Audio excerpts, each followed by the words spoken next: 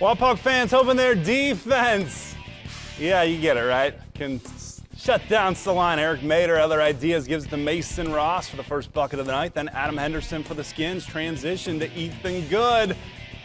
Sophomore says that's a good decision. Skins are on the board. How about Ryan Hoyne driving from the right wing, adjusts midair. He had 18 points to lead the Dogs. Then check out Keaton Metz, the football running back. Beautiful dish to Corey Crawford. This one very close throughout. Now it's good. Getting in trouble, but the good decision to Henderson. He gets it through.